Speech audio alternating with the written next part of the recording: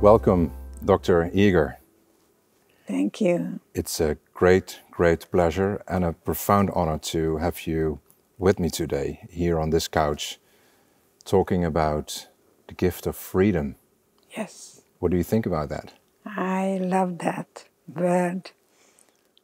I'm really hung up on how to free oneself from the concentration camp that is in your own mind, and how to find the key right in your pocket. The key right in your pocket. Yes. Can you tell me more about it? And maybe... Oh, it's kind of like the Wizard of Oz.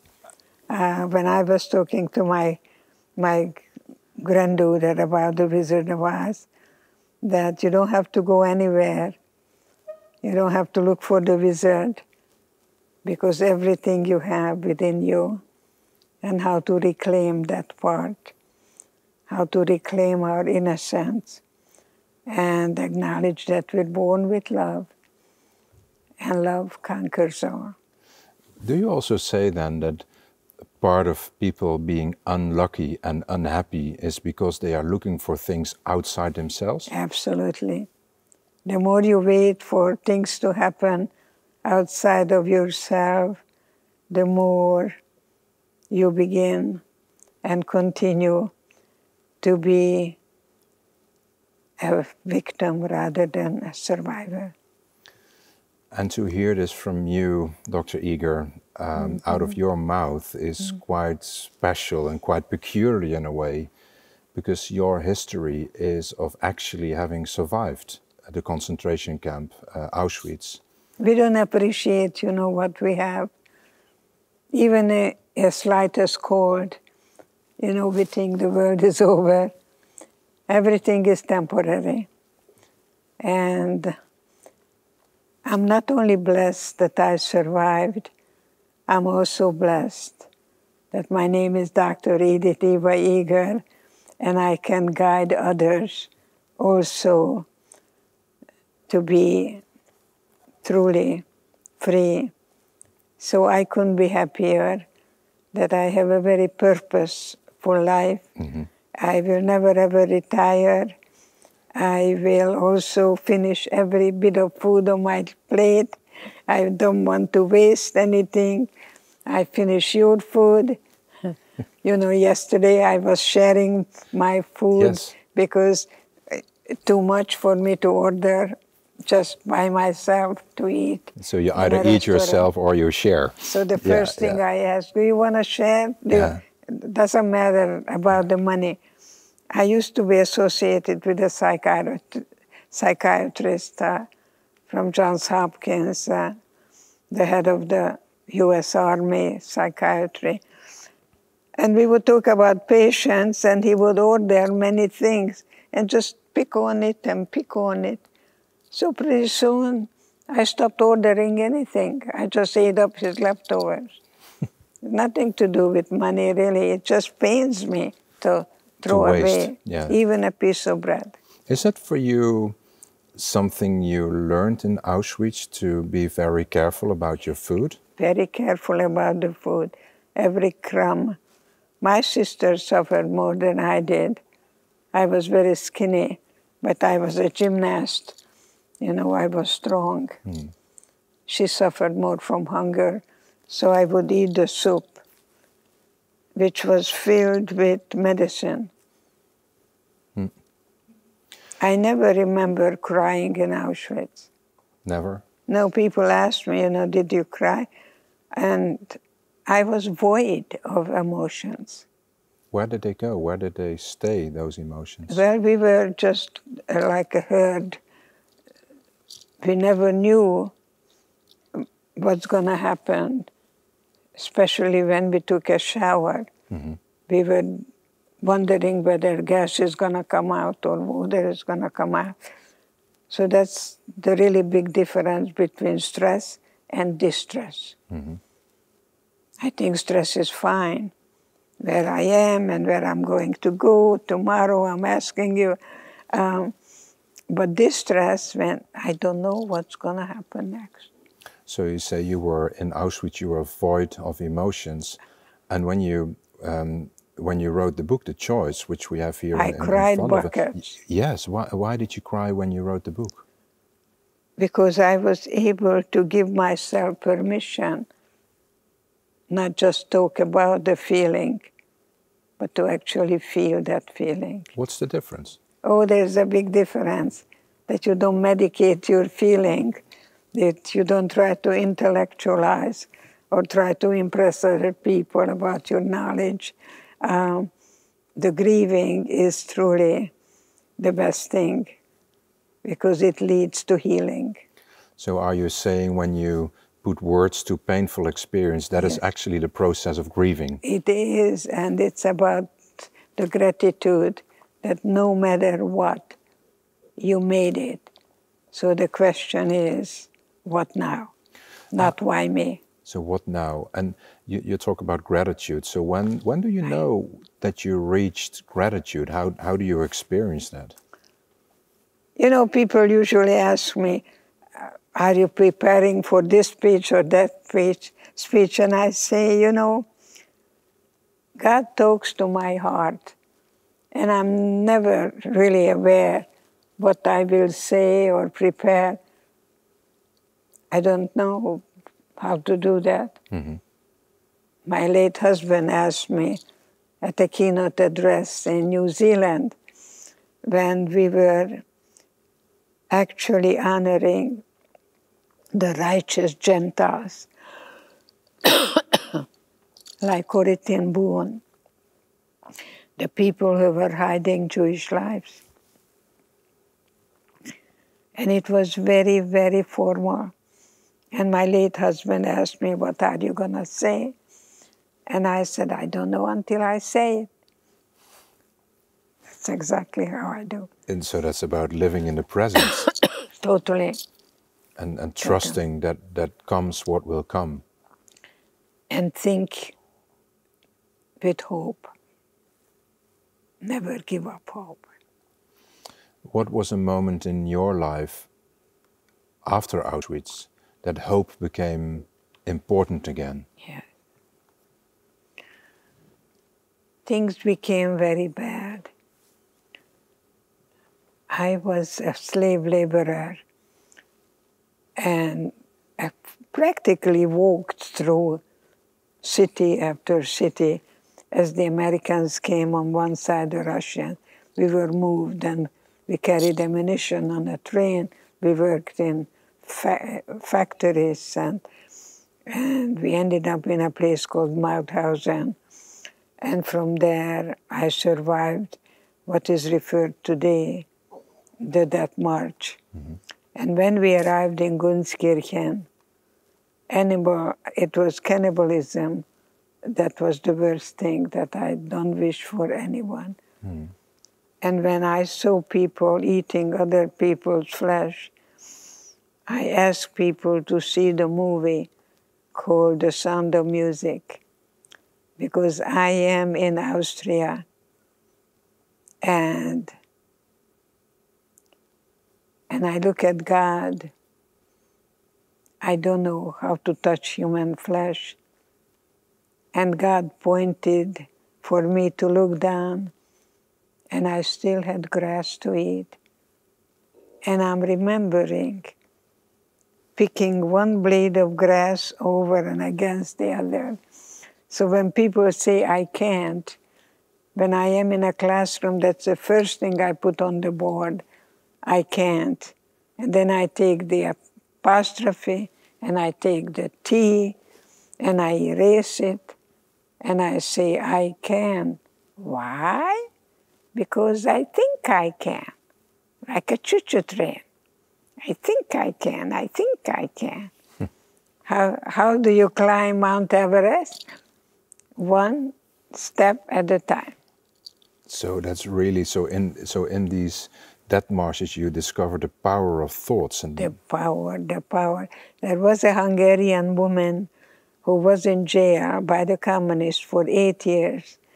And she said in 8 years, she climbed Mount Everest from one side of the little place where she was to the other, And she was counting every step. And she said, in 8 years, she managed to climb Mount Everest. Oh, wow. So it's what happens with what you have. Yeah. And everything in life is a gift.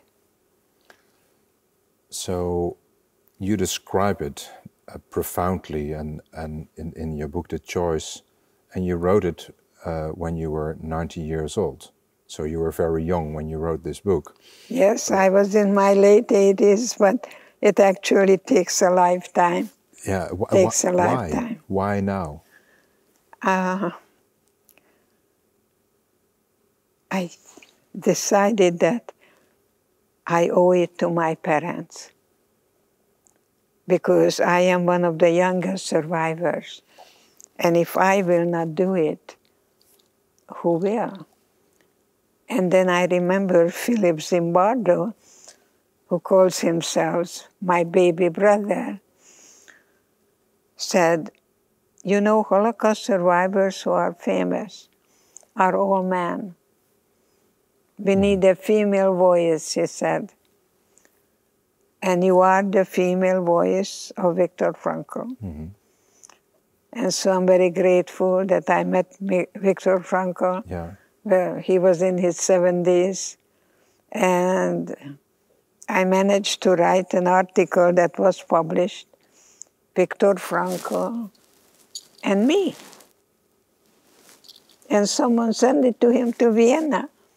And one day I get a letter from Viktor Frankl who wants to meet me in San Diego at the International University.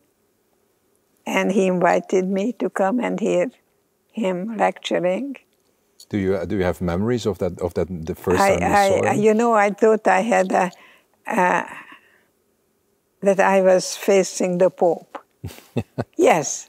Yes. Yes, so he was so important for you. It was so important. Yeah. I just, you know, people tell me now, I feel so honored to meet you, and I'm thinking, me? Little old me. Yes, I felt very honored then, and I was fascinating in the book because I had no meaning and purpose. When I was liberated, I had nothing to get up for. So I didn't say what when I got up, I said what for. And when did That's meaninglessness. Yeah. When did you find the new meaning in your life? When I began to work with Vietnam veterans, I had 2 paraplegics. Same symptomatology, same diagnosis, same prognosis. And one of them was kind of in a fetal position. Why me?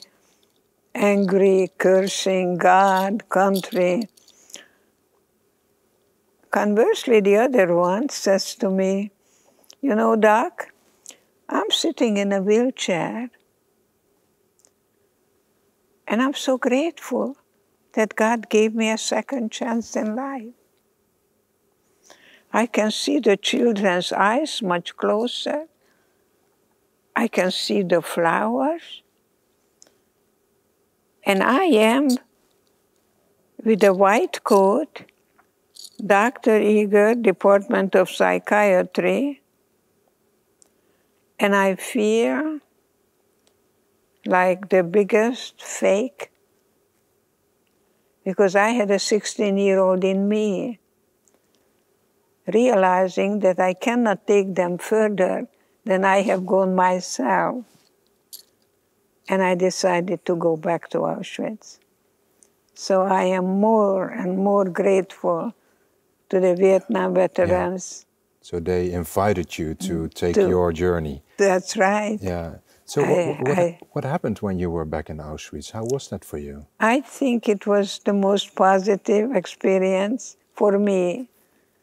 I couldn't do it in a therapist's office. I needed to go back there and smell the smell. And somebody asked me whether there were birds in Auschwitz. I have yet to see a bird in Auschwitz. And even today, people tell me there are no birds in Auschwitz. Mm-hmm. So to me, it was a journey that really changed my whole view of what it is to do therapy. Mm-hmm. That So, you got to not to run from the past, not to fight it, to face it. so going back to Auschwitz yourself, really for you was A rebirth, a rebirth, a total rebirth. and also it put you in a place. It empowered you to also take others on their journey to really face the past. Yeah, that is the whipped cream and a cherry on the top. That you not only survived barely. I don't even like that word anymore. Okay. You know, that I'm a survivor. You're a thriver. I'm a thriver. Yes, I like that much better than, well, I barely survived. Yeah. Well, I liked it the other day when you told me, you said we don't have to go to a shrink, we have to go to a stretch. yes, yes, yes. I think to really take a risk. To take a risk. Risk is a wonderful four-letter word. And I rather risk and suffer. So if I come to you after a lecture and I tell you that I'd like to get to know you and I hope you would like to get to know me, and you tell me that I really don't want to get to know you, so I'm going to tell you that rejection is just an English word that people make up when your expectations are not met. Okay. No one can reject me but me. Mm-hmm. So I'm really paying attention how people pay attention what they say when they talk to themselves. Mm-hmm. Like I always do that, I'm never gonna get better, and how to really say that I have choices. Yeah, so these sound for you like victim positions. I can never, exactly, I will never. The victim, you cannot be a victim without a victimizer. Mm-hmm. They find each other.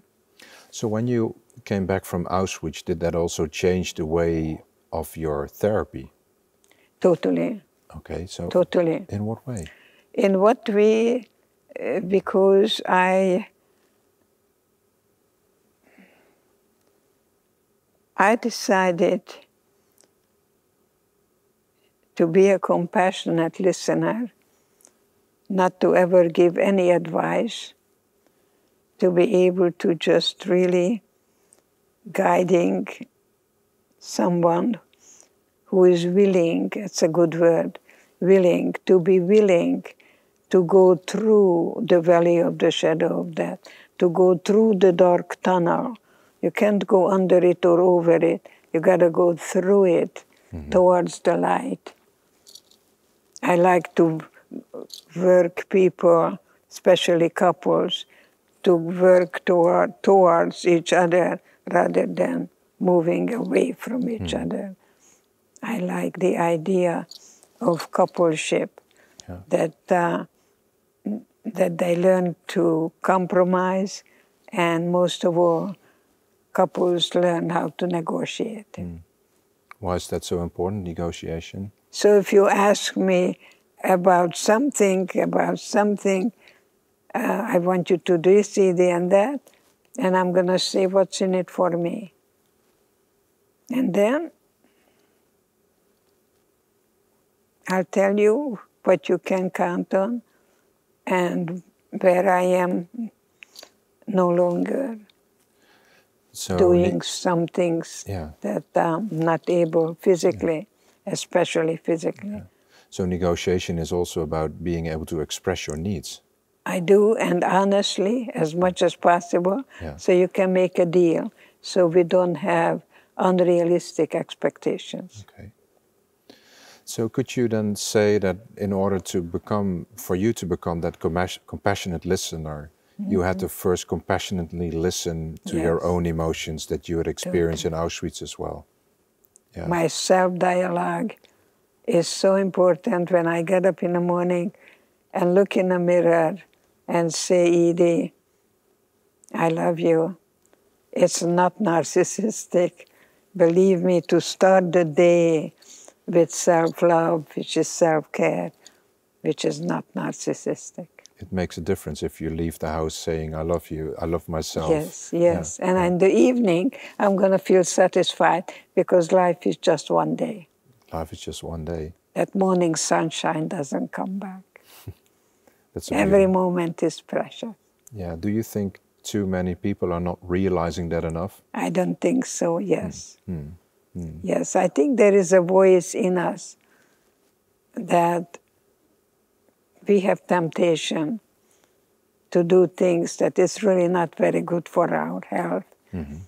And they say, just this time, the hell with it. Life is short. So the temptation God gave us, you know why? So you can practice the freedom of choice. Do you still have to practice that freedom, being 91? You got it. And I never have been more effective as I am now. How do you know that you are? I see it, I feel it. Okay. I create that atmosphere, that climate, that when you come here, you're never going to be the same.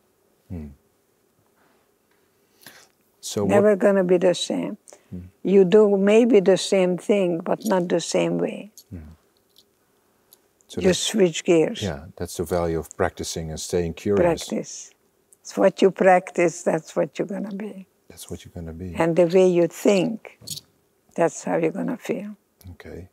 So that's really about being able to lead yourself. To be a good parent to you, yeah. And to be a good parent to yourself. Yeah, someone asked me to sign the book. I want you to dedicate it to my inner child. A young man came to me, said, I want to do it to the inner child. There is a little boy in you. There's a little girl in me. And we show up for them because their mind is not developed until you're 25. And so I beg young people not to use because you interfere with the natural development of your brain. The temptation God gave us so we can practice the freedom of choice. What would you then say to, because I see many parents nowadays and leaders in organizations as well having difficulties with children but also with employees. You know, the whole idea of delayed gratification is a difficult idea for many people. They want to have it now, and if they don't have it now... And they want it easy. And they want it easy. They want it easy and they want it now. They would never make it in Auschwitz. Life is not easy. I'll make it easier. But life is not easy. So I think it's very important for you not to do for a child what the child needs to do for themselves. Even if it takes you 2 seconds to tie your shoe, okay, it takes the child an hour. But if you do it for them, you cripple them. Yeah, so a child has to learn how it is to fail as well. How to, you know, the immigrants who came to America, they lived in a ghetto. They were sweeping streets and factories, and Levi Strauss, you know, they were in a ghetto sewing, and look what happened. The children became Levi Strauss. Yeah. I never forget that Leonard Bernstein's father was interviewed and said someone to him, why do you discourage your son to study piano? And he said, I never thought he's going to grow up to be Leonard Bernstein. Because he wanted his son to be a doctor, a lawyer, or a CPA. Yeah. That was the dream of the immigrant. Yeah. So he didn't see that talent in Leonard. Yeah. No, didn't see that talent. Yeah. Is it important to spot talent in people, also as parents? So you see also, if Einstein wouldn't have come to this country, I don't know what would have happened in World War II. So America is the country of immigrants. Yeah. Yes. So what would you then tell to people who say, yes, but if I try and if I stumble, it's painful and I dislike the pain because I don't know how to deal with pain. What do you tell them? I say that, is it possible that you're going to do every day something that you have previously avoided? How about going to the grocery store and pick up a tomato and talk to someone?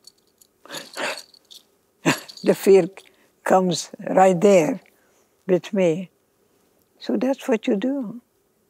Or maybe go to a restaurant and the waiter comes to you and wants to give you more coffee. And you say to the waiter, can't you see I already have some? Just be nasty to a waiter. Just go through the experience and make decisions about change. So because if you don't change, you don't grow. Yeah. So and in change and in growth, learning and being curious and sending different signals to your own brain becomes very important. Absolutely. It's all about that frontal lobe that we develop. So the brain needs new learnings. Yes. Yeah. The synapse and how they connect to each other. There's a lot to be said about the brain. And many, many studies are being done now. I'm so happy that you really have to know who you're talking to. Yeah. So how do you stay curious at the age of 91 and having such an immense career already behind you, and you hold an active practice, you are seeing patients almost on a daily basis? You got it. How do you do it? How do you keep so... My patients are my children. And I want to be used up. What does that mean, to Nothing be used worse up? than being an unused woman. Yeah. I like to be used up. I go dancing once a week, and it's Sunday, and it's the big band, and keep dancing, it's very good. I go to the Elks Club, and my boyfriend is not well, and he said in 3 weeks we're gonna go back dancing again. Okay.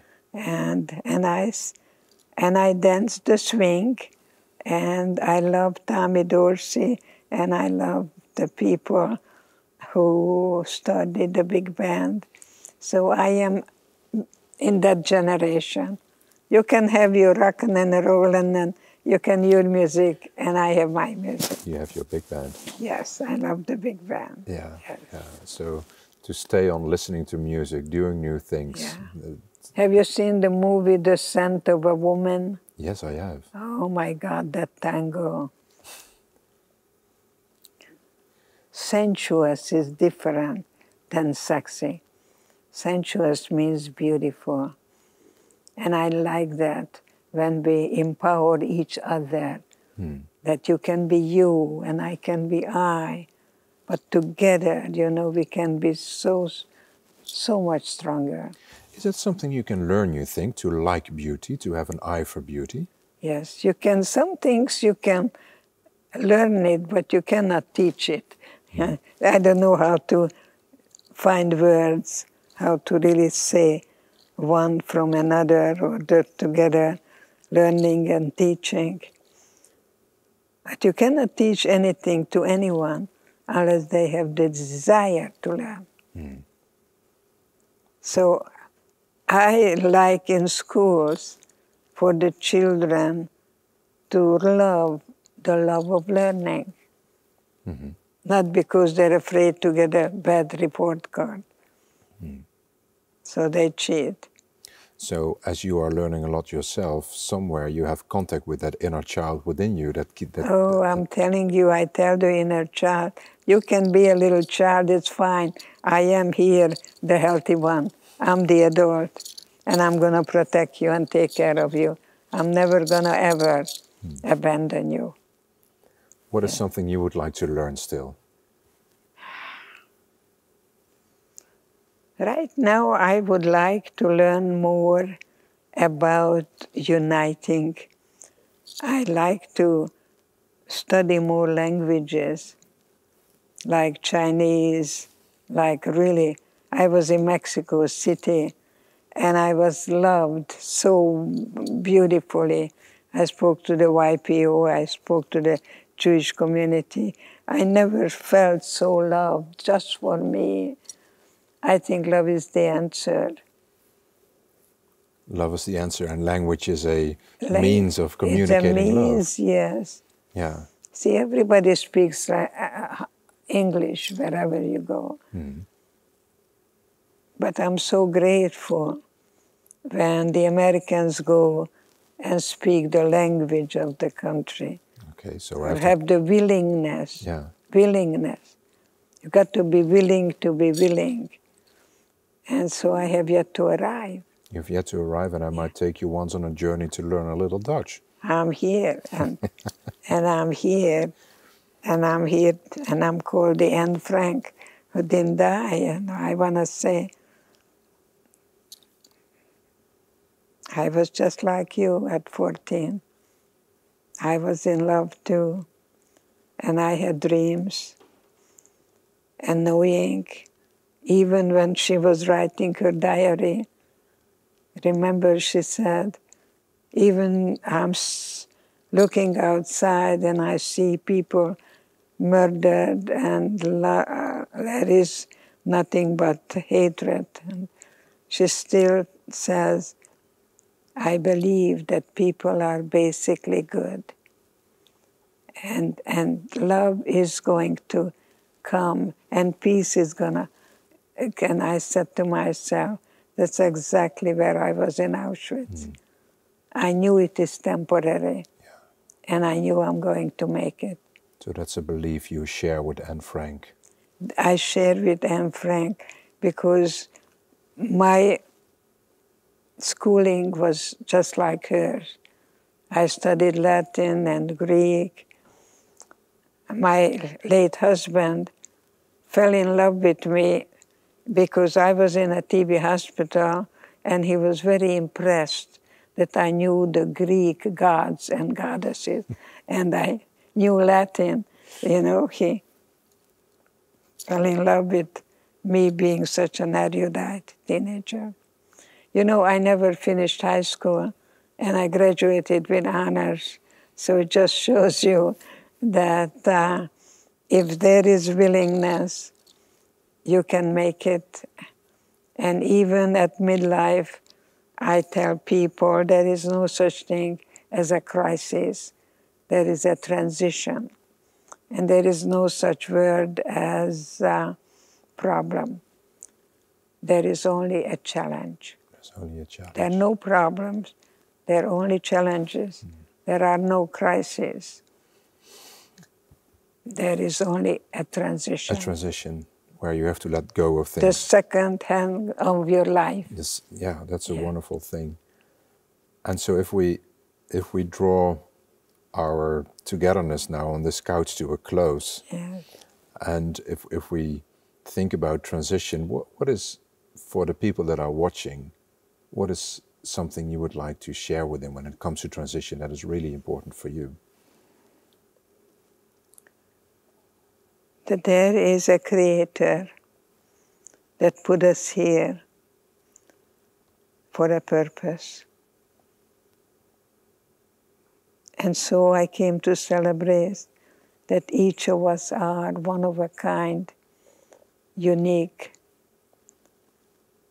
diamond in a rough. There'll never ever be another you or me. And just like Frank Sinatra said, I did it my way. And you do it your way. Mine is not better or worse than yours.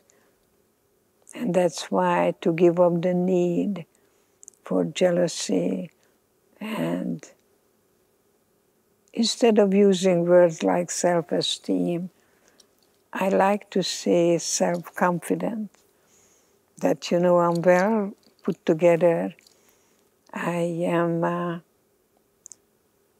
congruent. And I like to speak to the heart. And so you have been talking to the heart in the past moments we've been able to share. Yeah. The beautiful diamond that you are. So thank you for the gift of sharing your story with us. Thank you for being such a brilliant interviewer.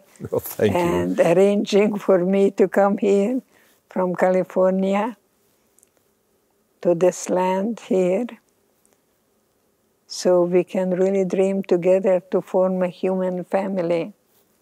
So we are doing. So we can survive. Thank you. Finally, yes. Thank you. I thank you. And I wish you safe new journeys and a lot of learnings. Yes, the best is yet to be. The best is yet to be. Yes. Thank you. Thank you so much. Thank you.